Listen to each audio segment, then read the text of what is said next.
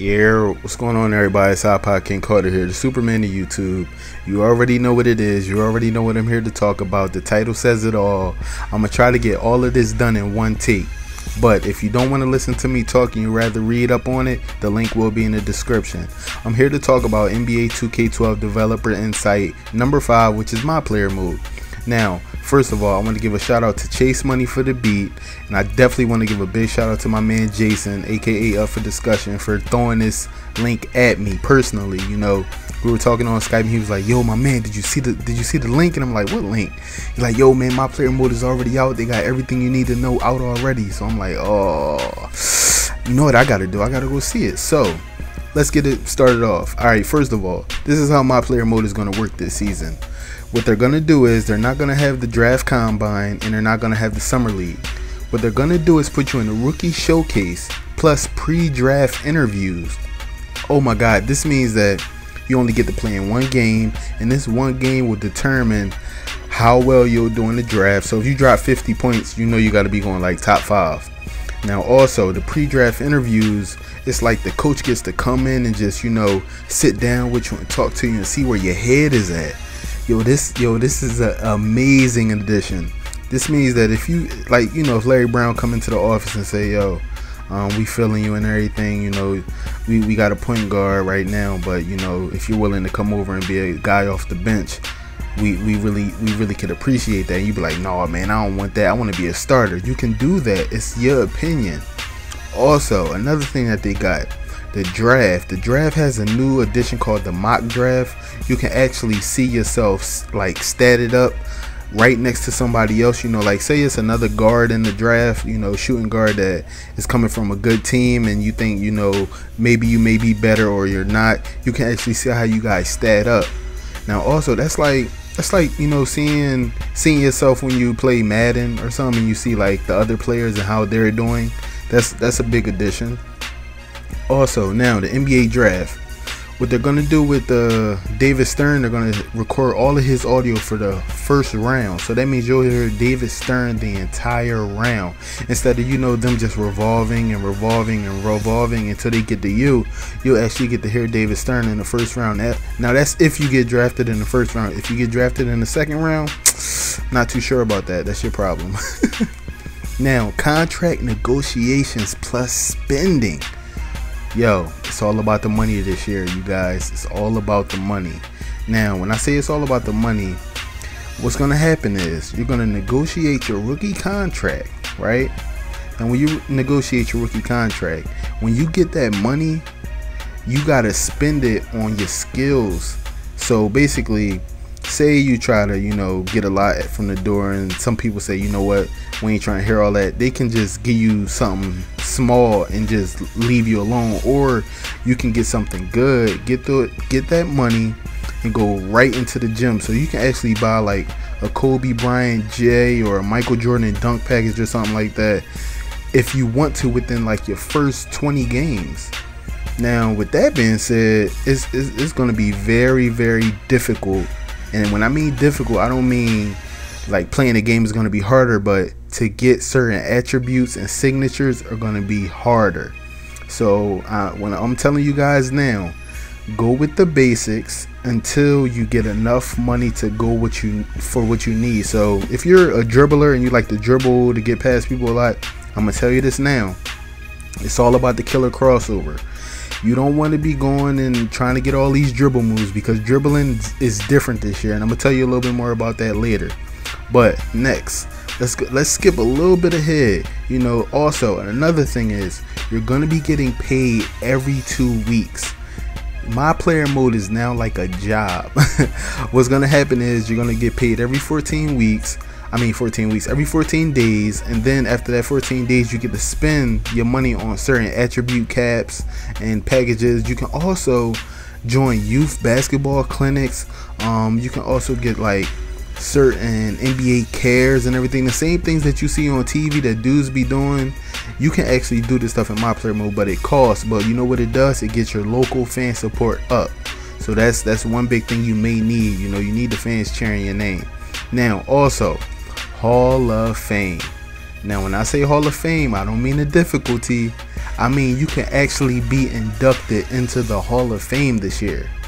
Now, when I say you can be inducted, is based on the position in your play style, you get 15 goals. Now, once you complete these 15 goals, you can choose to retire. Now, you can retire after 2 seasons if you want. You know, if you're overall 99 by 2 seasons, maxed out, capped out, you can go ahead and retire as long as you got these 15 goals set. Now, one thing that they did do, they made it a dialogue where you get to actually choose what to say in your speech. Yo, you know, you know what? My bad. I'm sorry. Let me take a moment. I'm smiling real hard right now because this is crazy, but basically when you're doing your speech, it's tailored on how you did in your career. Like, say you never won a championship, you can talk about that the whole speech, on how you could have became better. You know, people were holding you back. Or if you won that championship, you can say, yeah, my team, they helped me out so much, I want to thank all the fans. It's up to you.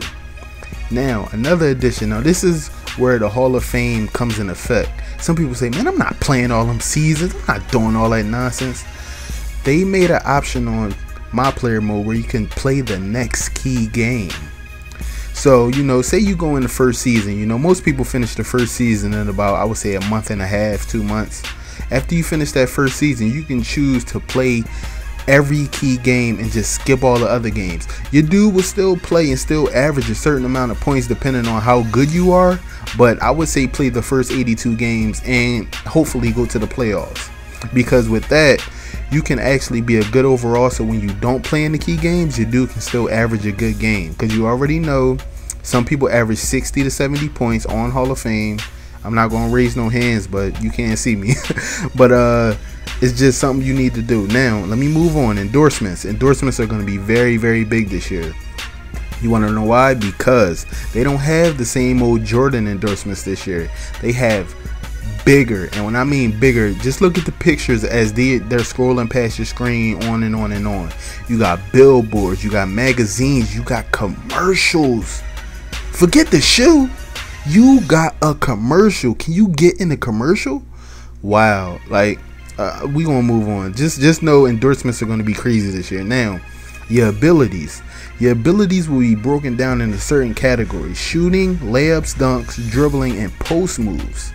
Now, each category is a specific skill and move. For example, and if you dribbling and all of that, you can't max out your dribbling, you know, as you get to like an 85 overall. You gotta buy those skill points. If you want to size up, if you want to hesitate, crossover, in and out, if you want to spin, if you want to go behind the back, if you want to hit step backs, you have to like raise each of those. You can't just raise everything at the same time. You gotta raise one by one. So you already know what I'm going to have: a killer hesitation, a killer crossover, and a killer step back. That's all I need. I don't need to spin. I don't need none of that. But I ain't giving you guys no pointers, because I'm going to be great this season. Now, also, with the whole dribbling thing, when you increase it and your proficiency level goes up and down with each individual skill, like you may need to upgrade some, you know, just in case, like, you know, your boss gear and everything isn't up to par. But I'm telling you, it's going to cost a lot of skill points. So watch what you spend. That means money. Watch how much you spend. Now, things that you need to know. Alright, dynamic goals. Now, when I say dynamic goals, I don't mean like the 3 goals you get when you start the game. They have a mode where, say you're going up against D-Wade, and D-Wade scored 2 buckets on you straight. A dynamic goal will pop up and say, hey, yo, you need to shut this guy down on the next possession before he get hot. What? Dynamic. So that means if I get the dynamic goal, that's more skill points. And guess what more skill points are? More points than a tuck. You know, I'm gonna be tucking so many points this season. Like, I'm gonna keep y'all updated though as soon as I get the game, but I'm gonna be tucking a lot of points. Now let's move on. What we're gonna talk about is the few regular dynamic goals. Like, if you're starting out strong, you know, make 3 of your first shots, finish strong, finish with like 50% at the end of the game, foul trouble, don't pick up another foul, and of course clutch. So that means score the go-ahead point and win the game. Now the drills are a little bit different this year. Okay, you still have shooting, you still have the dribble course, but they redid it.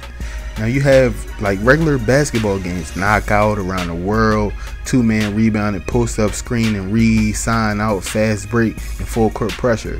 to help you in everything. So you know, once the mode comes out, I mean not the mode, but once the game comes out and you start the mode, I advise you turn auto save off and try to play every single drill one by one so you can get a fix on how it's going to be.